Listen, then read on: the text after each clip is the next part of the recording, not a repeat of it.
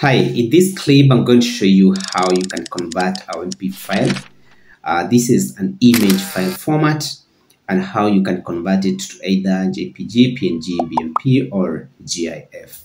Before I continue, just to help you understand what I'm talking about when I say WebP file, it's an image file extension which was developed by Google, and you can use it to compress the size of your image without losing its quality.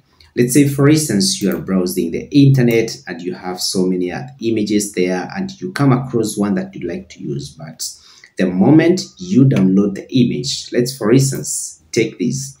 I want to use this image in a blog or in a document. I go to the image, I right click, go to save image as. You can see that the image is being downloaded as a WebP file. And this is the file format I was talking about, which was developed by Google, that can be utilized on images on web pages. And the good thing with this kind of file format is that it compresses the images without losing their quality.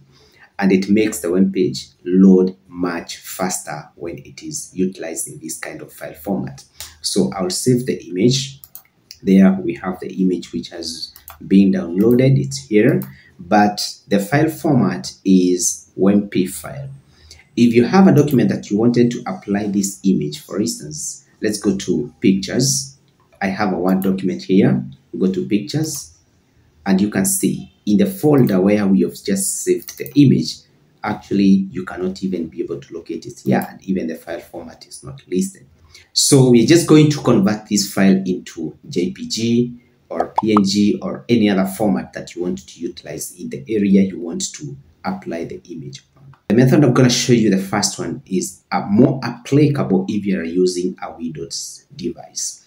Go to the file, right click, open with Paint app. Once the image opens, just go to File and then Save As. And you can see here you can be able to pick any file extensions that you want. Let me pick JPG and then save it. So I just click OK. When you go to the document that you want to insert the same image, you can see it's there, and here we go. This is method one. The other method that you can use to convert a WebP file format to any of the image extensions formats, go to your browser, just search WebP file format to JPG or PNG that you want. You're going to get very many options available, and you can use any that you want, and any of these are free as long as you have access to the internet. So let me pick the file, WebP file format, select it, open, and then convert to JPG. So you can see the process is very straightforward, and here I have the converted image, which is here, and this is now the file that we've just converted. So those two methods, you can utilize the one that you see most suitable, because at times you come across an image that you want to use, but then because of the file extension, you cannot freely utilize it. Of course, you need to take note of the images that you come across online, because they're those that are subject to copyright. But don't forget that we have so many other places that you can get free images, websites such as Pixel, Pixabay, and many others. You can get royalty-free images, high resolution, high quality images that you can use on your website, in your blog, and in so many other places. If you like this kind of content, just give this video a thumbs up.